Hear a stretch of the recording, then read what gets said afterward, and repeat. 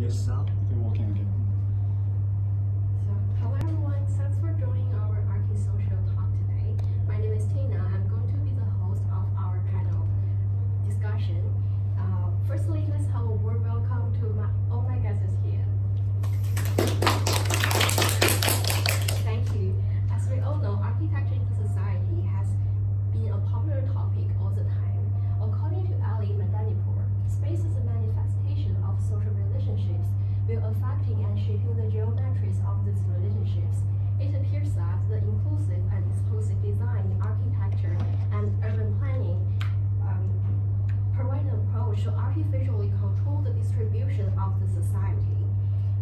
And accordingly, physical organization and the mental experience of private and public spaces are the two main ways that architecture and urban planning can affect people of equal opportunities in the economic, political, and cultural ways.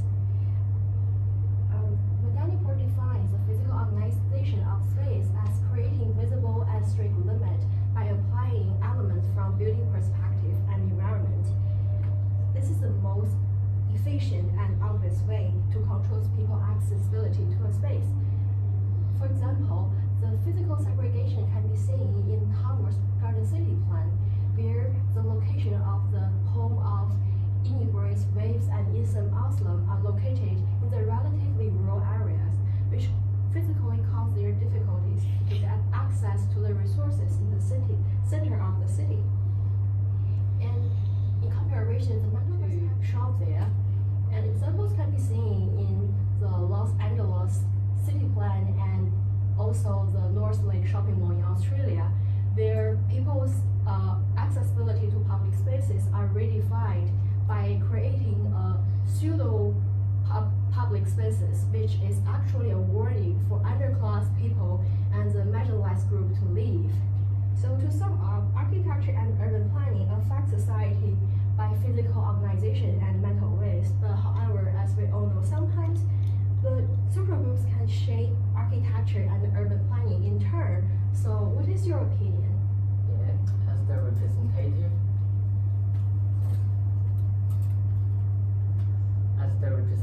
of the minority ethnic groups living in Australia, I got another opinion for that.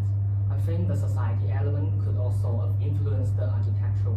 For example, in the beginning of the 20th century, with the background that more and more overseas labels, especially Asians, they are moving to Australia, and they immigrating to Australia affect the interests of the local label. There was a concept called White Australian introduced to public.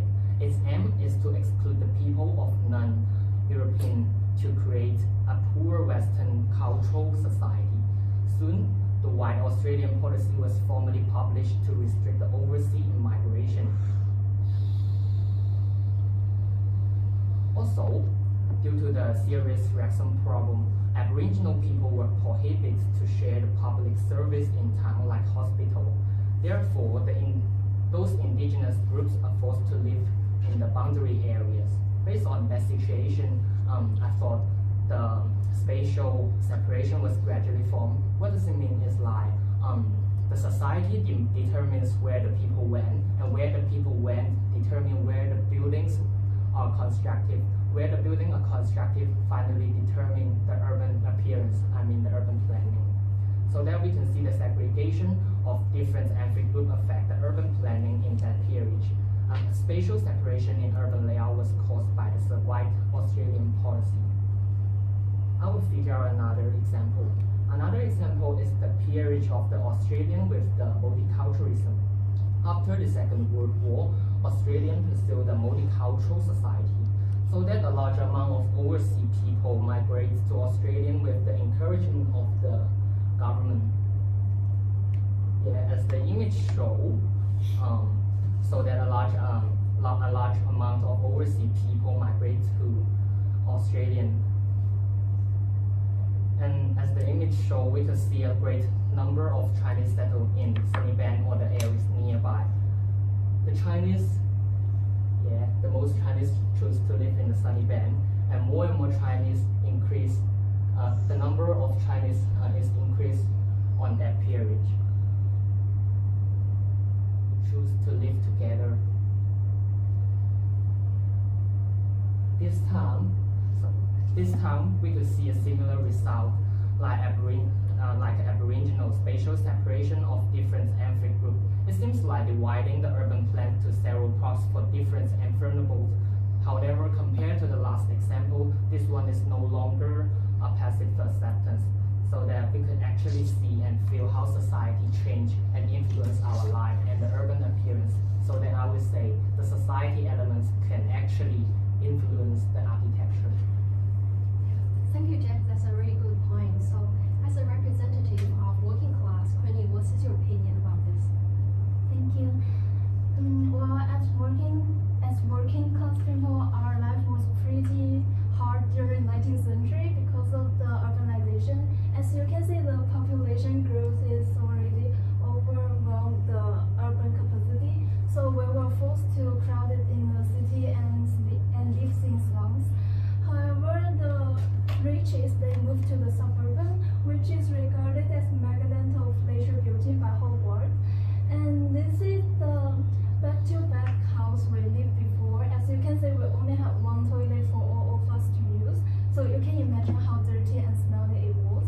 So the living quality became the main inequality for us. And this is how I think the society influenced our social life.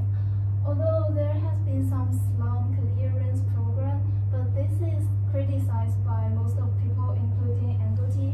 And I am strongly agree with Angotti because I think things should be planned for us to have a better life, but not just destroy what we live and ask us to get out of here. But fortunately, we have some urban planning models such as the Garden City and the Radiant City, but they remain some problems.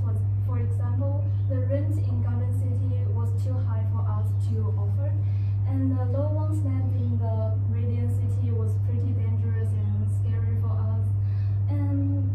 But it still influenced some urban planning design, for example, the public housing.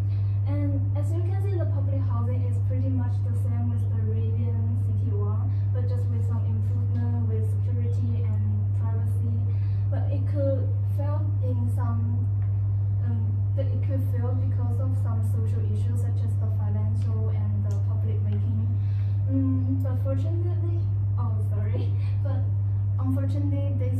the number of the public housing is decreasing recently because the government no longer support this kind of program. But we have some community housing recently. As you can see, it's pretty different from the Radiant City one. We have churches and schools within the community, and the architect will consult with us for what we want and what we need in the community. And we also have some services like the small business and training program. So this kind of housing really emphasizes the sense of community. So we're really enjoying this. So Architecture influence each other. Well, when you look at the urbanized area, they are treated as cities, and they are the center of states, which people gather around and form society around. What if there's no proper infrastructure? What if there's no aesthetic architecture that shapes city's landscape? City wouldn't be crowded, and offices wouldn't be located there, and people wouldn't choose to live in high-rise apartments constructed around the city, which are really expensive. So this is how architecture would shape and influence the society. While on the other hand, society influences architecture as much as it is done by architecture. As Jack discussed, Sunnybank is a clear representation of how society influences surroundings. Another example, Chinatown, is constructed in Solitude Valley, Brisbane.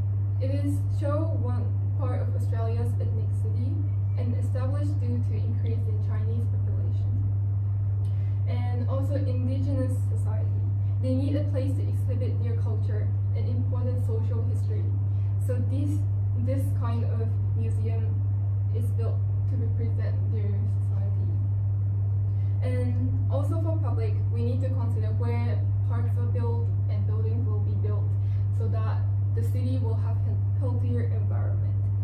And therefore, different types of society would need different type of architecture, and one architecture wouldn't be enough to satisfy everyone's needs.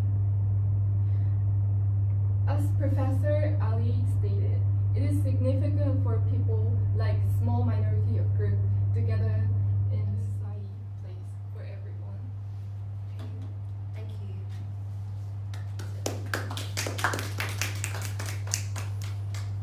Okay, thank you.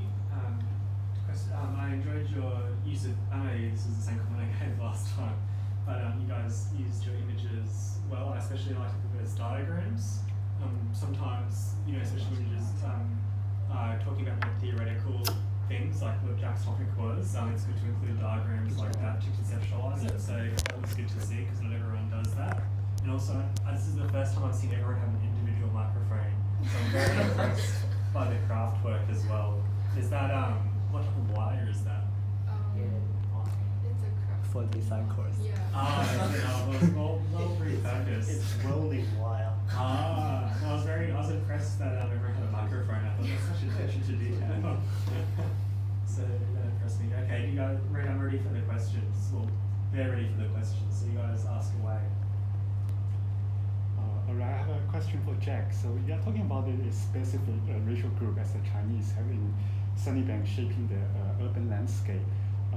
Are you happy with the government doing at the moment, or you think there's more things for government to do, sort of like involving in this process? I think that's the result of the Chinese choice. Sorry, can I borrow the remote? Because not only like Chinese, as you can see, the pink one represent the weakness. They are also like to live together, and the red one, red part represent the Chinese. Because I think that all of the people like to live with the people who share the same cultural background. That's easy for communication. That's easy for life, and that's what called the concept infernal bird, which means all the people with the same background living together. So that I think that's the result of the people's choice, and people's choice influence the urban planning.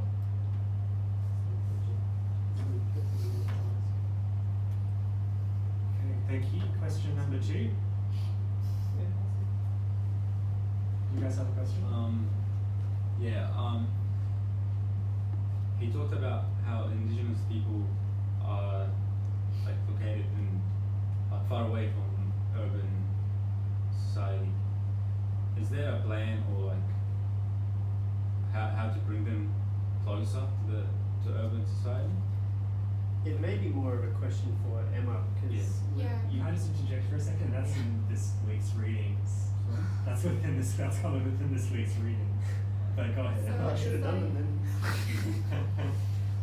So it's like the museum I showed.